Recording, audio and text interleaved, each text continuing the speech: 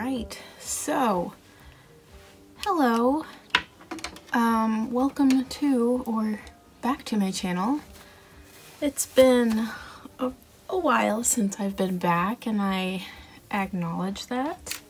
It's been a pretty hectic, busy couple of months, and thank you to everyone who has stayed here and remained a subscriber, because honestly there has really been no reason for someone to remain subscribed to me. I've been completely absent from YouTube, and to be quite honest, I've been a little disenchanted with makeup lately. It's just something that is no longer like a priority for me. I still enjoy doing it, and I am going to do sort of like a get ready with me kind of style video today, but I just kind of wanted to talk about what's been going on with me, like what my plans are for this channel. I'm not really here to have like contribute a lot to the beauty community or anything. I really just wanted to do this for fun. I've also been kind of sick, like at least once a month, and we'll see how far I can get with this video, to be honest. Today was basically the Friday before Memorial Day, so I got to leave work early. Actually, everybody was wearing makeup, but I'm wearing makeup again.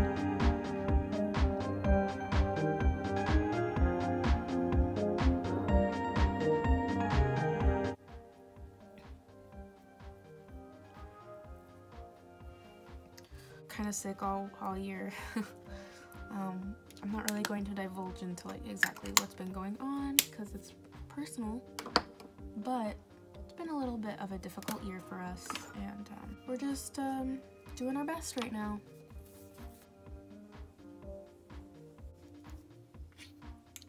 It's just been a little hard to do YouTube videos just because like I'm just so tired from work, and every night I've been at home with the toddler. So she is such an angel. She's pretty much perfect in almost every single way. My only issue is really just sleep for her.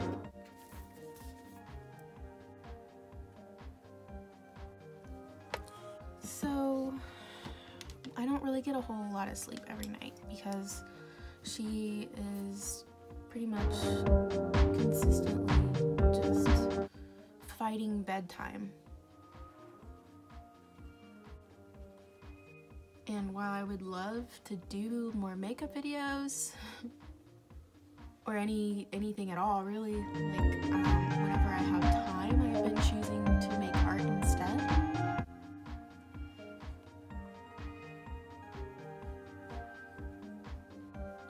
So I've been doing lots of painting and drawing, and in April I actually took a workshop with one of my friends at work, and I learned how to embroidery, and that was really fun. And basically I enjoyed it so much I've actually like been doing a lot of pieces but in the style of embroidery. I've purchased a lot of hoops.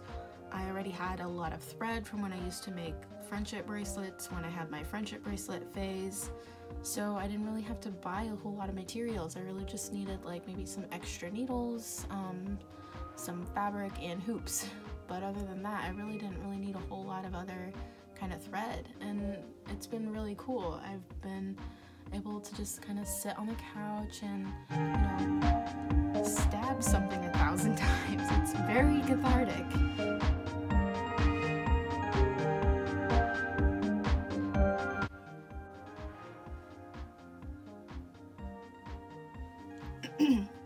Okay, so for my face today, I use the Wet n Wild Photo Focused Hydrating Balm Stick, and I also use the Wet n Wild Photo Focus Luminous Primer Stick.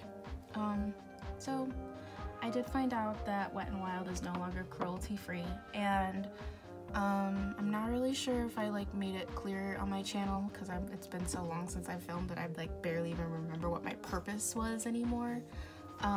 But I've never been someone who thinks like makeup is cruelty free. I've always felt like there is always some kind of cruelty involved with any participation in capitalism whatsoever. So while probably 90, maybe now 80% of my collection is what's considered cruelty free, I still feel like there's a lot of sacrifices that go into cruelty free makeup and makeup in general. So when I found out that Wet n Wild was no longer cruelty free, I was just like, yeah, because nothing is truly cruelty free. Like, it sucks because, like, you know, I want everything to be cruelty free. I want things to, you know, benefit the earth and animals and the humans that, you know, stay on this earth. But at the same time, I'm just like, I feel like it's really unreasonable to put that kind of, those kind of expectations on companies and corporations due to the fact that, you know, eventually the products that we have, the ingredients, at one point they were tested on animals or other people without their consent. You know, there's just a lot to unpack there, and I just rather than like only purchasing from cruelty-free brands, I opt to like just kind of purchase less. And even now, like, I'm purchasing a lot less from makeup brands anyway because I am kind of moving on from this stage of my life. The other day I bitched about how everybody was, you know, complaining about the drama and about James Charles and Tati and then Jeffree Star, and like, you know, it was just really getting on my nerves. I just was kind of sick of hearing about it.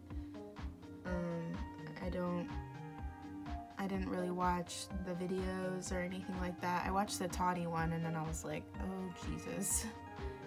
It just, like, I don't know, I never anticipate that the beauty community is going to be drama free. It's just kind of the nature of this community.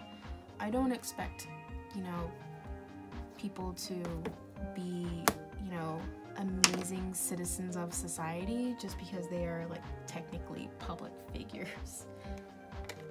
I don't think we should expect that highly of them, but at the same time, like, I'm not going to support them. I still think it's kind of messed up that people support Jeffree Star.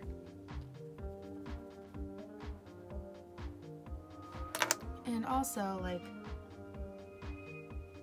there's a lot of brands that I just really don't want to support anymore, including Too Faced. I just, after like some remarks that Jared Blandino made, he's a bad person, and I just feel shitty to like constantly be, you know, bombarded by these products that are just made by bad people, and I see just people that I like to watch, I guess, and I also like to talk with occasionally, and they still like, you know, talk about Too Faced products. I'm just like, he said rich lives matter on a cake, like making fun of Black Lives Matter. Like, that is not okay with me. Sorry, the AC came on, we're just gonna have to live with it. But I got this as a gift and I'm gonna use it up. I'm gonna use this whole damn palette up. And I actually do love it. I use it every single day. But, you know, there are plenty of alternatives. I do not have to resort to just this. I don't have to repurchase it, you know, when it's gone. Today is unusual because I am doing my face first. Usually I do my eyes first because I'm just so excited to do my eyeshadow that I just don't want to do my face until the very end. But lately I've been feeling a little bit differently about that. I'm gonna figure out what I want to wear as eyeshadow, and we'll go from there. Definitely want to use some of the newer things in my collection.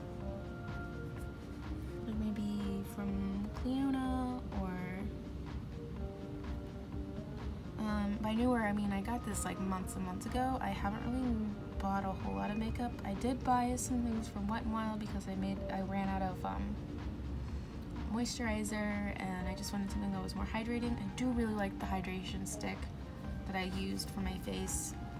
I probably will buy that again because I really like it. And I do think it adds some like moisture to my dryness. I got really dry after my pregnancy.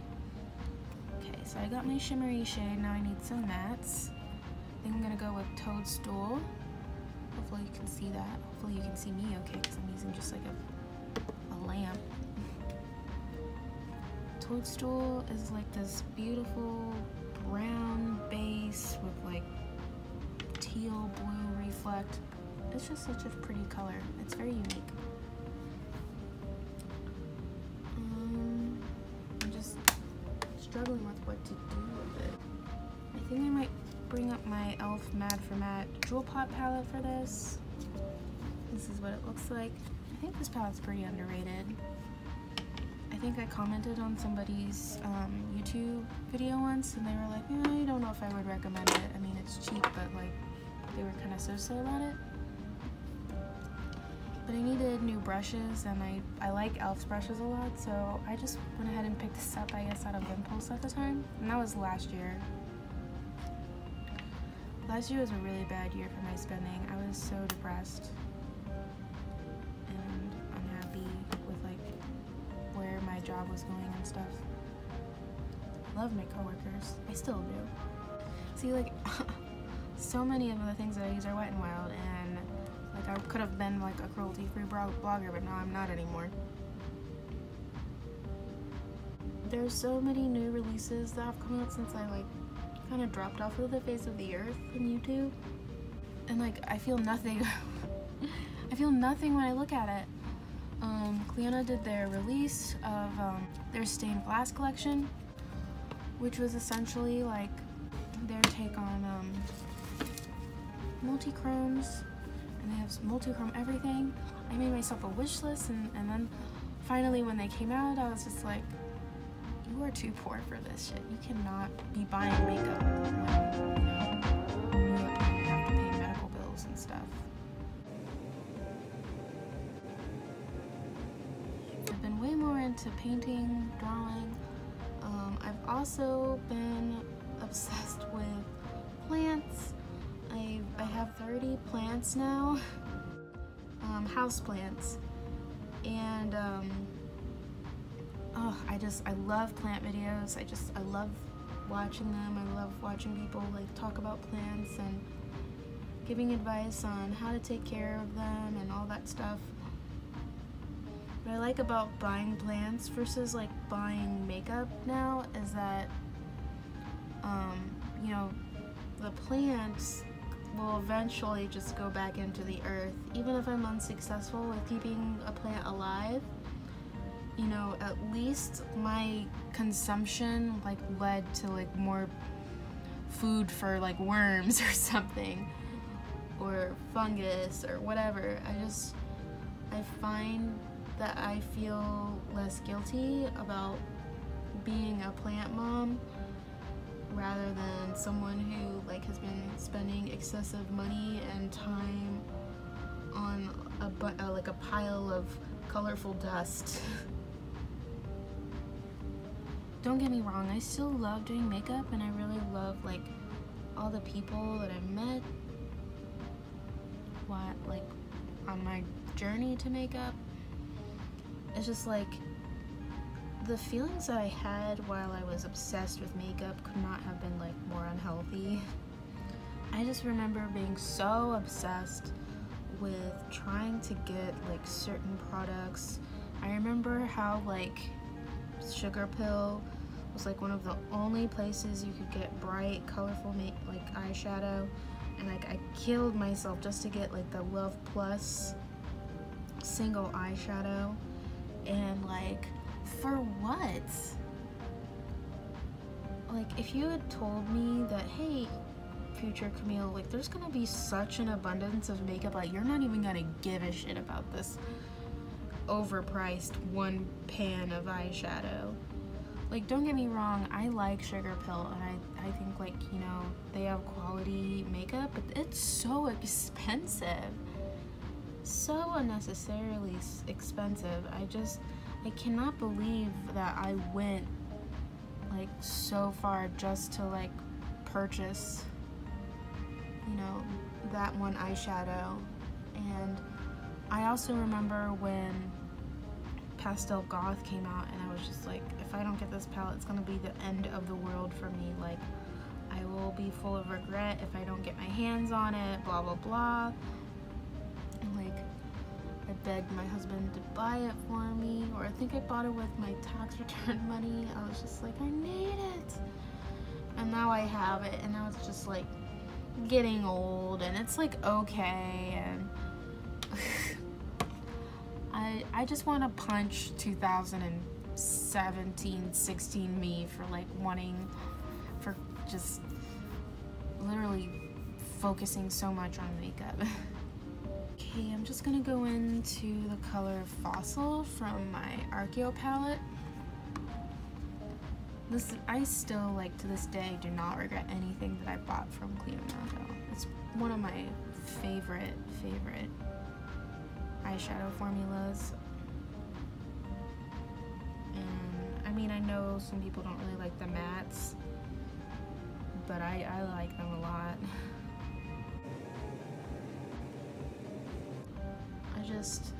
I kind of feel bad almost for not picking anything up from their stained glass collection. Like, I'm not a good enough, like, fan because I feel like I'm one of the people who was like, must buy all the Clionadh things, and now I'm just like, it's beautiful, but I know I'm not gonna use all of that up, and I have so much eyeshadow that I have like no idea what to do with right now. Do I really need like multi-chrome eyeshadows right now in my life? Like, am I truly going to use all of this up before it goes bad? Like, I took like a very small financial like workshop class at work, and I just was like kind of reminded, I'm like, you're too poor for this. You cannot just be buying makeup. You have, you know, school loans to pay, now you have doctors bills to pay, you know, you have to pay for food, you have to pay for gas and just utilities. You cannot be doing this shit anymore. Okay, I'm gonna look for a flat brush really quickly. Hopefully I can find one. I'm taking that Toadstool shade and just, that is just so pretty.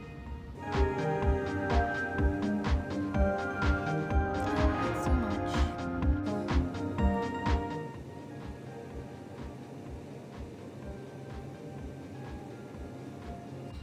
Sweet. Now I'm just gonna take one of these eyeshadows from the Archeo palette and put that on the inner corner part of my eye. I'm gonna take Glacial, which is like this light blue, like diamondy, crazy shade. It's just so bright.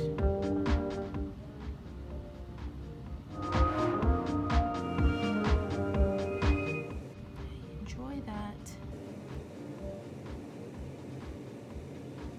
I feel like I kind of look nuts, but I dig it, so we're gonna keep going with it. Next, oh my gosh, look, I found it. It's okay. I'm just gonna take that pinky purple shade and just lash line.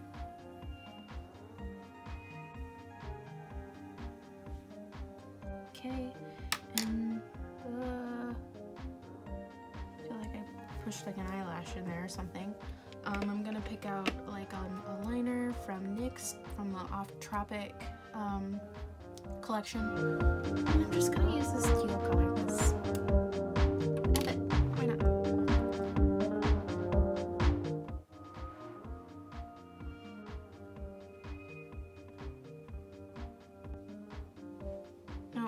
if these are actually intended for the lower lash line area.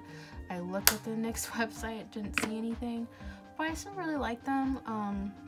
I don't know if they're really intended as a liner, but it's just called Pro Liner, and I love all of them. I bought all of them except for the red one because it was out of stock, and I got it near the beginning of this year. I just wanted to like have colorful eyeliner. I've wanted colorful eyeliner for a long time. The price was right, so I was just like, I'll just get all of them.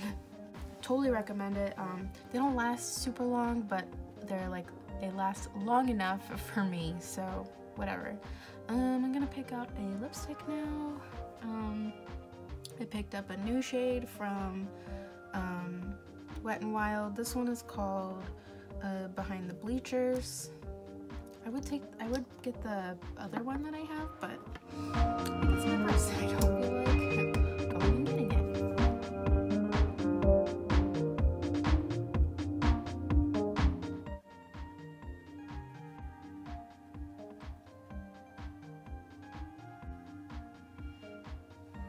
That was another thing about Sugar Pill, is the liquid lipsticks that I bought. The applicator is like totally frayed. I feel like they were old, like they'd been sitting in their boxes for a while. It did not feel like they were worth like the $20 I paid for like each of them, or the $16, whatever, it doesn't matter. They were just overpriced. I love Sugar Pill, I like their brand, but like I just cannot bring myself to buy their stuff anymore. It's just way too expensive.